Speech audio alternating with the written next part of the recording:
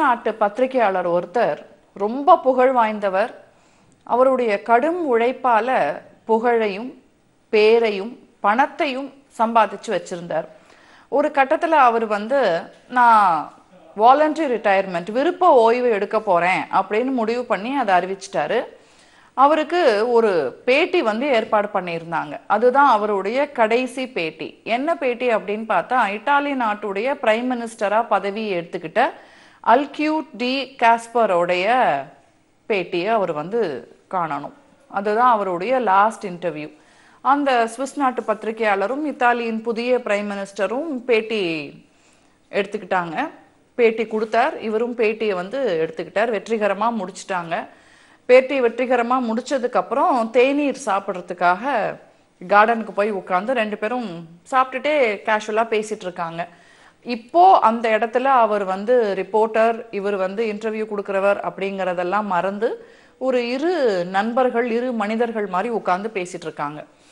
அப்போ நம்ம பத்திரிகையாளர் சொல்றாரு, எனக்கு 65 வயசு ஆகுது, நான் ரிட்டையர்மெண்ட் போறேன், I'm going to lead a retired life, போரும், அதனால உங்களுடைய பேட்டி தான் கடைசி பேட்டி என் வாழ்க்கையில அப்படின்னு சொல்றாரு. அதுக்கு இத்தாலியன் பிரைம் மினிஸ்டர் சொல்றாரு, அடடா அப்படியா, நீங்க ரிட்டையர்மெண்ட் லைஃப் லீட் பண்ண போறீங்க, ஆனா நான் இப்பதான் அதே 65 வயசுல ஒரு முக்கியமான பொறுப்புல சென்டர்ல நின்றுட்டு இருக்கேன் நானு அப்படின்னு சொல்றாரு. என்ன பெரிய விஷயம் அப்படிங்கிறீங்களா? சாதிக்கிறதுக்கு வயசு கிடையாது. ரிட்டையர்மெண்ட் அப்படிங்கிறது உடம்புக்கு இல்லைங்க, மனசுக்கு தான். மனசு எந்த அளவுக்கு ஆக்டிவா இருக்கோ அந்த அளவுக்கு நாம வேலை பண்ணிட்டே தான் இருக்கிறோம். ஹரே ராமா ஹரே கிருஷ்ணா இந்த இயக்கத்தை ஆரம்பிச்சவர் 69வது வயசுல தான் அந்த இயக்கத்தையே அவர் ஆரம்பிக்கிறார். அது வரைக்கும் அவர் எழுதின புக்ஸ் 3 தான். ஆனா அடுத்த 12 வருஷத்துல அவர் கிட்டத்தட்ட 60 புக்ஸுக்கு மேல எழுதுறார். ஒரே ஒருத்தருக்கு தான் தீட்சை கொடுத்திருந்தாரு. அடுத்த 12 வருஷத்துல கிட்டத்தட்ட 4000 பேருக்கு அவர் தீட்சை கொடுக்கிறார். அமெரிக்காவுக்கு ஃபர்ஸ்ட் டைம் பயணப்படுறாரு 69வது வயசுல. ஹரே கிருஷ்ணா ஹரே ராமா இந்த இயக்கத்தை எடுத்துட்டு போறாரு. அவர் உலகம் பூரா பரப்புறார். ஆனா அடுத்த 12 வருஷங்கள்ல அவர் உலகத்தை பல தடவை சுத்தி வந்துட்டார். ஸோ இந்த வயசுல தான் இதை செய்யணும், இந்த வயசுல தான் இதை செய்யணும் அப்படின்னு கண்டிப்பா ஒரு வரையறை நம்ம பெரியவங்க வகுத்து வச்சிருந்தாங்க, இல்லைன்னு சொல்லலை. ஆனா ஓய்வு அப்படிங்கிறது அந்த இண்டிவிஜுவலோட மனநிலையை பொறுத்ததுன்னு நான் நம்புறேன். ஏன்னா சாதிக்க வேண்டிய வயசுல சாதிக்க முடியாம அவங்களுடைய வாழ்க்கையின் பிற்பகுதியில பல சாதனைகளை, அதுவும் ரொம்ப பெரிய சாதனைகளை செய்தவங்க நிறைய பேர் இருக்காங்க. அதனால வயசாயிடுச்சு உனக்கு, இதுக்கு மேல நீ என்ன பண்ண போற அப்படின்னு யாரையும் ஒரு டிமோட்டிவேட்டிங்கா டிஸ்கரேஜிங்கா பேசிடாதீங்க. சில யங்ஸ்டர்ஸை இன்னும் வயசு இருக்குடா பாத்துக்கலாம், அவரு 60 வயசுக்கு மேலதான் சாதிச்சாராம், இவரு 50 வயசுக்கு மேலதான் அப்படின்னு யங்ஸ்டர்ஸ் உங்களுடைய பொன்னான இளமைய இந்த மாதிரி தேவையில்லாத விஷயங்கள் வார்த்தைகளை பேசி வீணடிச்சுக்காதீங்க. உங்களுக்கு இப்போ சூழ்நிலை, சந்தர்ப்பம், வாய்ப்பு, அதிர்ஷ்டம் எல்லாம் கைகூடி வந்ததுன்னா உபயோகப்படுத்திக்கோங்க. அதை விட புத்திசாலித்தனம் வேற எதுவுமே கிடையாது. அதை விட்டுட்டு எல்லாம் பார்த்துக்கலாம் போ அப்படின்னு நெகட்டிவா இந்த எக்ஸாம்பிள்ஸை, இந்த உதாரணங்களை எடுத்துக்கிட்டு உங்க வாழ்க்கையை நீங்களே வீணடிச்சுக்காதீங்க. முக்கியமான விஷயம் இதுல நம்ம கவனிக்க வேண்டியது என்ன அப்படின்னா, அந்த 69வது வயசுல தான் அவர் ஹரே ராமா ஹரே கிருஷ்ணா இயக்கத்தை அவர் தொடங்கி உலகம் பூரா பரப்பினார். அப்படின்னா அந்த 68 வருடங்களும் அவர் சும்மா இருக்கல்ல. அவரு 68 வருஷங்களும் தன்னை ஒரு ட்ரைனிங் மாதிரி, இந்த இயக்கத்தை மேல கொண்டு வர்றதுக்கு ஒரு ட்ரைனிங் கிரவுண்ட் மாதிரி, ரொம்ப லாங் பீரியட் ஆஃப் ட்ரைனிங் மாதிரி தான் தன்னை அவர் ஈடுபடுத்திக்கிட்டார்.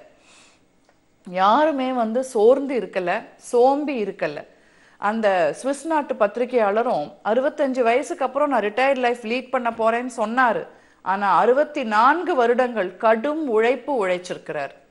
இத்தாலியன் பிரைம் மினிஸ்டரா அவர் 65வது வயசுல பதவி எடுக்கிறதுக்கு முன்னாடி 64 வருடங்கள் அந்த பிரைம் மினிஸ்டர் ஆகணுங்கிற அந்த கோலை நோக்கி அவர் ஓடிக்கிட்டே தான் இருந்தாரு. ஒரு சமயம் கூட நிற்கவே இல்லை.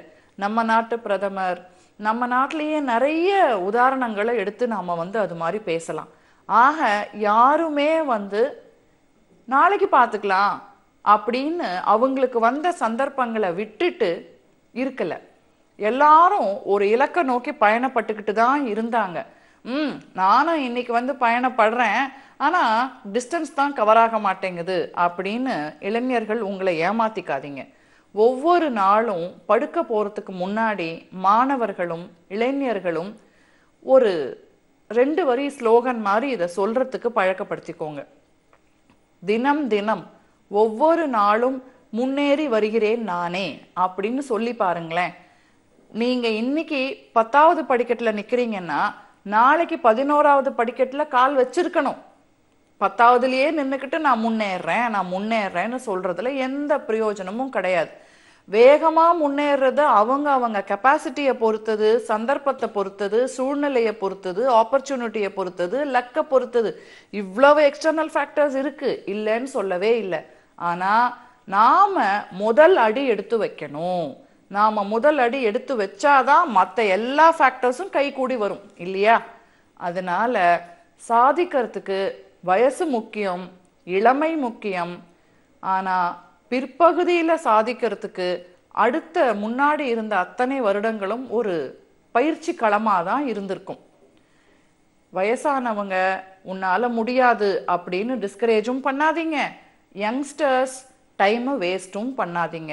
சாதிக்கிறதுக்கு வயசு கிடையாது, மனம்தான். ரிட்டையர்மெண்ட்டுக்கும் உடம்பு கிடையாது, நம்ம மனசு தான்.